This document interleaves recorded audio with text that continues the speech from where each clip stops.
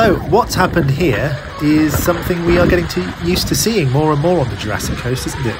It's a massive rock slide. It's actually the largest to have taken place at the back of Lulworth Cove for some years now.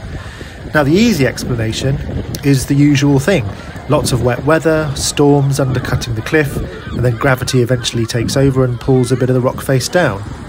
But also, like everywhere else, there are particular characteristics of the rocks here that cause them to fail.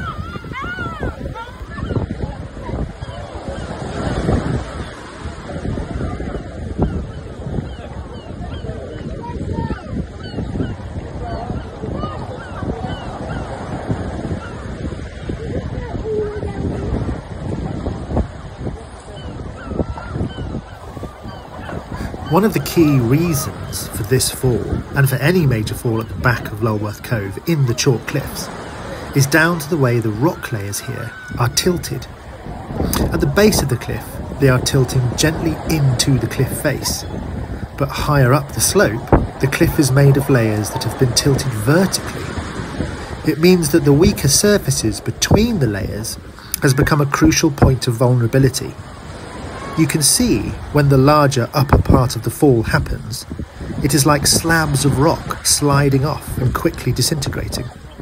If you look carefully, you can see the freshly exposed layers stacked upright in the fresh cliff fall. The forces that tilted these layers like this are the same as those that crumpled up the rock layers that you can see in Stair Hole just next door to Lulworth Cove. This was the Alps forming just over 30 million years ago, and the enormous earth forces rippling northward to affect the rocks in southern England.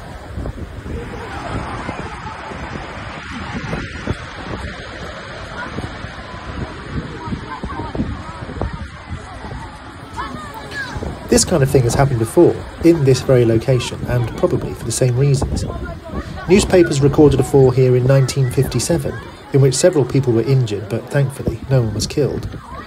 At some point in the future, perhaps when this latest fall is a distant memory, it will happen again. But what are the consequences? Well, the most obvious one is the amazing coastline. This is how Lulworth Cove formed in the first place, after all.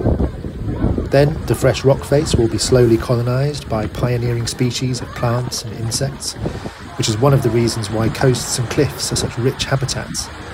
And eventually the rockfall debris will, quite quickly I expect, be swept away by the sea. For now then, it's access and safety that are key concerns. The rockfall is still blocking the beach, and could be further collapses before things settle down.